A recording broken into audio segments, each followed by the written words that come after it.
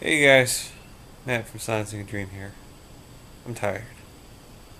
I had a busy night at work. I ran around a lot. Um, no recording this morning. I'll save that for when I have the energy to focus. Now today, I'm assuming this is going to be the first part of a. Well, I don't want to say that. It'll be the beginning half of something that I'll have to finish later because it involves me watching this.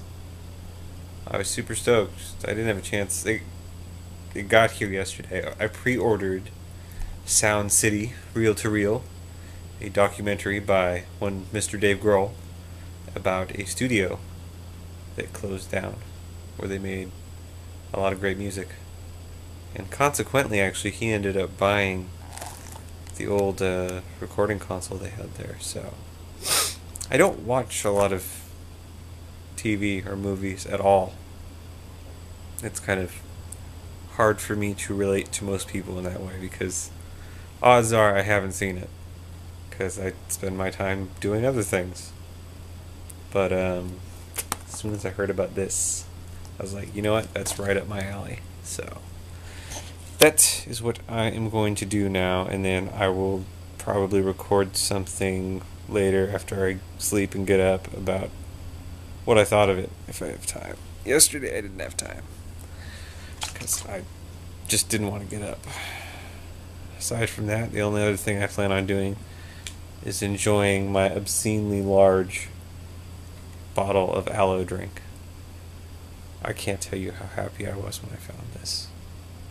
We have the small size bottles at work sometimes, and I always snatch a couple when I see them. But when I found the 1.5 liter size, I was like, you know what? It could cost $10 and I'd still buy it. Stuff's hella good. But, alright, that's it. I'll be back after I've slept, which will be instantaneous for you because such is the magic of videos. So, we shall return.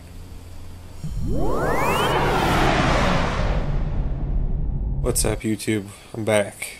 Actually, it's about 24... No, a little more than 24 hours later, because I woke up in enough time to get ready and go to work last night. So, but I did watch Reel to Reel before I went to bed. So, thoughts. I'm kind of glad that I mulled it over for a little while because it was good. Don't get me wrong. If you like rock and roll or shit like classic rock or 80s rock or anything like that at all, by all means check it out. It's freaking awesome. But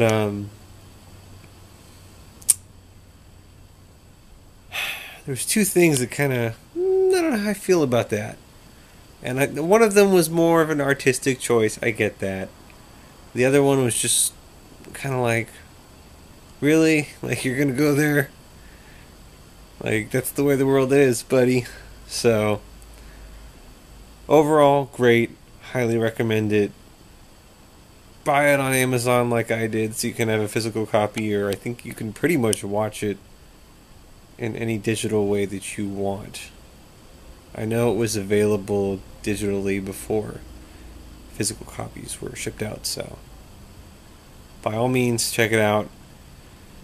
The artistic thing that kind of, I don't know how I feel about that was the board that they had at Sound City was an old Neve board, and Rupert Neve was in it for just a minute, but they kind of made him seem like a computer wearing human skin, like real flat, and like, he's just talking kind of matter-of-factly about like the actual electronics that are involved in the board. And like I said, I get it, it's artistic, they were trying to be funny or something. Dave's just kind of like, uh-huh, uh-huh. But, and it's only a short little segment, but I don't know, it just irks me personally because I I know who Rupert Neve is, and actually just I want to say it was sometime in January or at the latest early February. One of it's a show on YouTube called Pensado's Place with Dave Pensado, really well known mix engineer if you're into that sort of thing. I listen to the podcasts because I don't have time to sit down most of the time and watch like an hour long show at a computer, so I download the audio versions and listen to them. But he actually interviewed Rupert Neve. It was either sometime in January or early February, and super nice old guy, super nice, and not. I mean, granted, if you're that old, usually just sitting there explaining like your life's work, you're not like jumping out of your seat.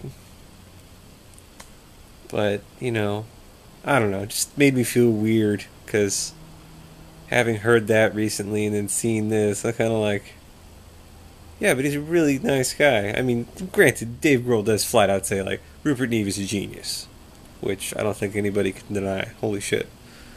Some of the stuff that guy's made is absolutely mind-boggling. But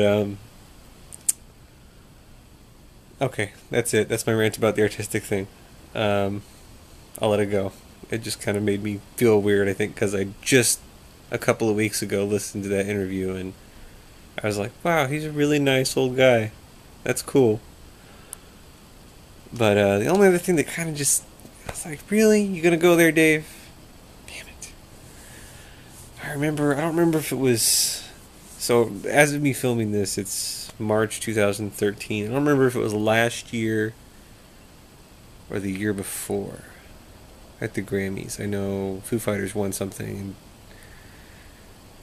some comments were made about like, we're real musicians, really recording stuff and doing this, and basically kind of not calling out the digital recording revolution, but kind of, because he's all about like, and he doesn't get over the top like high and mighty like, well, back in my day we recorded a 2-inch tape, and not, but there's a definite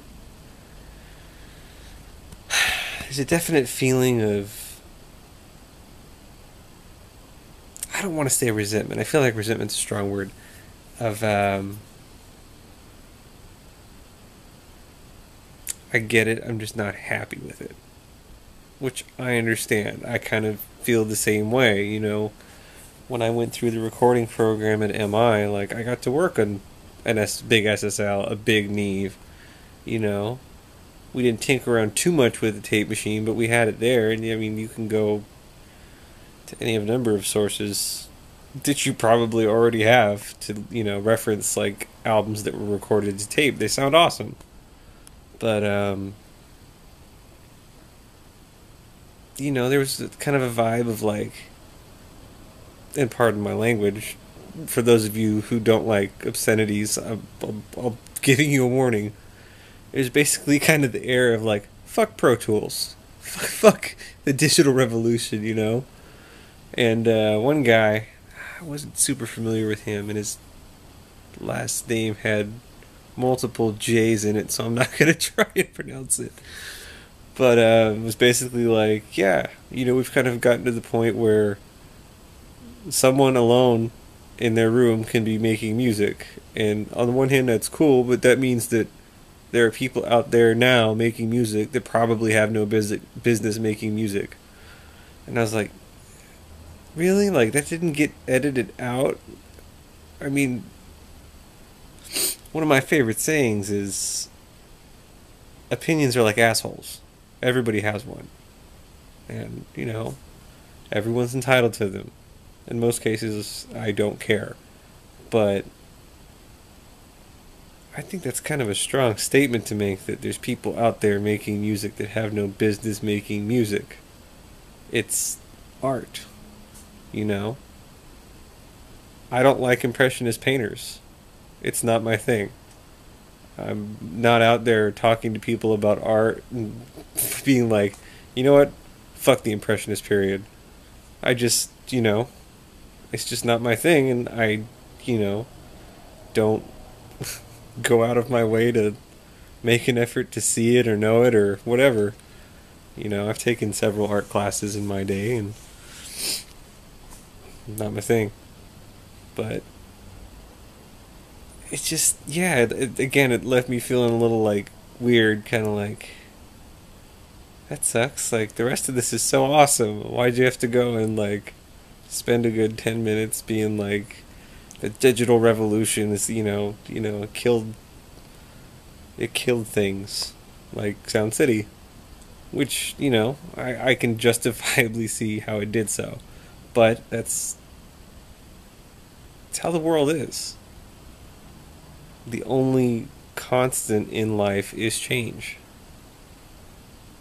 Prior to, us recording to tape for a few decades, they briefly recorded stuff to wax cylinders, and I think in some cases, like metal plates, but there was no recording. And, I'm sure that maybe someone was upset when they're like, I don't know about this analog tape. Or they probably didn't call it analog tape, it was just tape.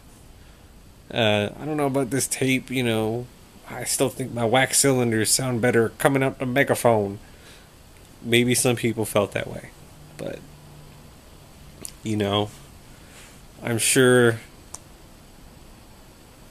30 years, 20, 30 years, maybe even not that long from now, like when the next recording medium becomes the norm, people will be feeling nostalgic about, I remember when, hard drives actually spun. Like, who cares? I don't go and, again, to bring it back to the art thing, like, I don't go into a museum and, like, oh, well, those were painted on this type of canvas. I'm not going to waste my time. I'm going to go over here and look at the papyrus paintings or whatever. I mean, I don't care. It's art. I'll go and I'll check it out, and if I like it, cool. Then hopefully it, brings some sense of meaning to me. If not, then whatever, So, I guess, yeah. I don't know what else to say about it. It made me feel weird and kind of irked, because I'm like, dude, it's the way things are now, and there's nothing we can do about it. I mean, you can sit there and bitch and moan all you want. Great, I'm happy for you. You got to record Nevermind in that studio on tape with that console, and now you own that console. That's awesome. Great band. But things change, Things change, people change, times change. Days come and go. That's the exciting thing about life. You grow up, and I'd hope most of you kind of realize that the fact that you don't know what's coming next is kind of exciting. You just try and enjoy the moment and, go with the flow. I say that now. I haven't always been that way. There's been times in my life where but granted, that was a younger me.